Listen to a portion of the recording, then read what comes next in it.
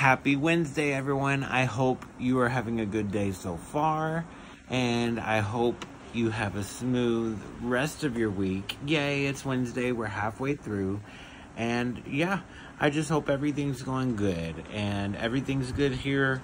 Work is going good, and life is going good, and God is good all the time. I really can't complain. I'm grateful for pretty much everything. I can't believe it. Like, I have 2 cats, which I'm very happy with, and I live with my dad, but I haven't had a boyfriend in years, really. My ex and me talked, like, a year ago and for a few months, but he kind of just didn't want me. He straight up rejected my love, so I don't know why I was even trying to give it to him. But live and learn. I'm happy being single. It was cool. Once I let go of him, I was able to love myself, and all that love that I was trying to give to someone who didn't want it, which was stupid on my part, I took back for myself, and I'm so much happier. If you're hung up on someone and someone keeps ignoring your text or putting work first or canceling plans with you, let them go. Cut them off. If they're treating you as an option, they're not worth your time. So take that love and that you were giving them and put it towards yourself. Your importance does not depend on whether whoever you're romantically attracted to respects you or likes you or not. Like, if they don't treat you right, get them out of your life. They're not worth the time if they're treating you like you're not worth the time. And I don't know. I know someone else has to hear that. I had lower self-esteem than I should have for years. And it was probably from, honestly, grieving for so long and trying to justify, survivor's guilt.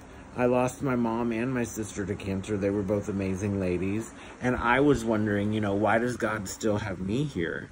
And I don't know if you believe in God or not, but either way, you're needed to be here if you're still here. You have time on this earth, you're breathing, you have something to do. Don't waste it on giving your love to people who don't reciprocate it properly. Cut them out of your life. If they don't treat you right, or if they just use you, take off your rose-colored glasses, which I had to do because I was looking optimistically at the best at everyone, just showing love, assuming everyone does that. But unfortunately in this world, not everyone does show love, and lots of people are wearing a fake mask, pretending to be nice. So just be careful, guard your heart, and whatever energy you've given out to others, pull back for yourself and love yourself. I promise you, you're going to be happier.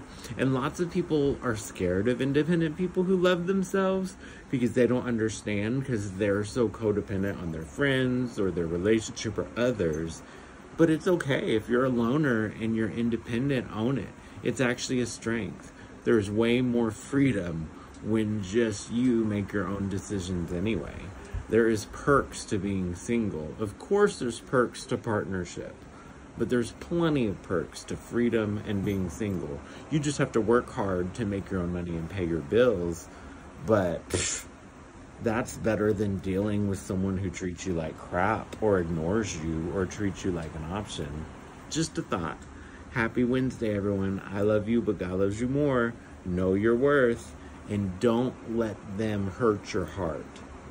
You have control. Guard your heart. Don't be jaded. Don't be cold. But don't let anyone mess with you.